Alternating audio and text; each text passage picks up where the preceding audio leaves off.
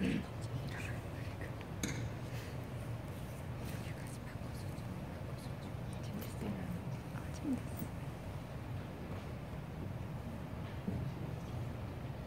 you review again the floor? Good afternoon, ladies and gentlemen. I'm Kypt, the captain of the team format. I'm going to review this final discussion, the problem number 4, Heron's Fountain. So here is the problem statement. So the key point of this problem statement is construct the Heron's Fountain and explain how it works. And we have to think about the relevant parameters that affect the water jet. So first of all, I'm going to present about the strengths and weakness of the reporter, and while summarize the overall presentation.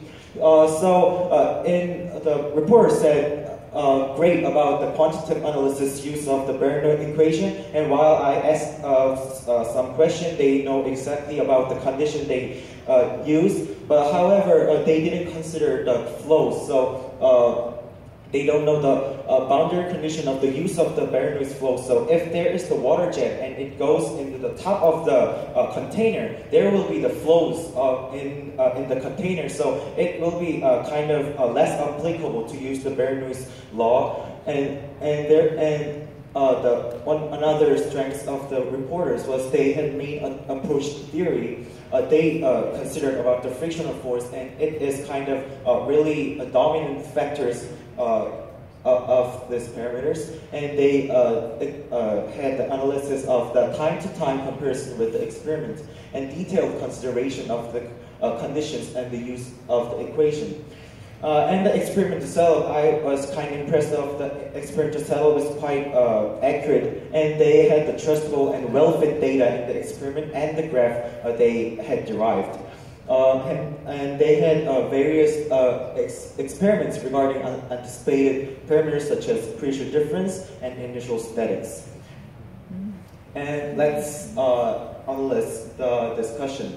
So the opponents said about the validity of the experiment because they said there is lack of types of fountain, and the reporter said it is enough to prove the results and the theoretical.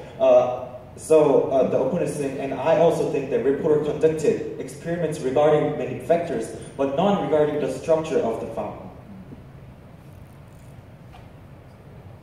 And for the next clashes, the opponent point out the model applicable for the fountain with the high water jet, and the answer of the reporter was it was good enough to explain the model suggested. However, in my opinion, I agree with the opponent because the presenter didn't consider various situations of fountain with various heights and only consider one with the short water jet. So the air compressibility can be the one factors that might.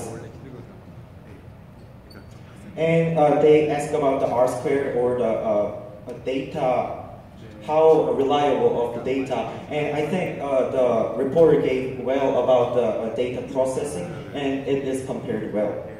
So here is the misphysics that opponents didn't take about, and it is really important to the consideration of the water jet. So in the video they showed, I saw some breakups of the water jet. So therefore they have to calculate the maximum water jet regarding of this, not the block of the water jet, and use this part.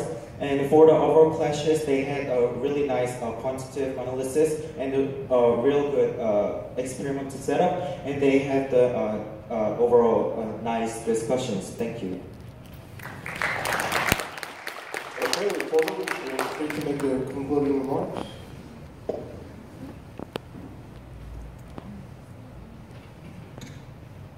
Yes, I would like to conclude the total debate and the total problem.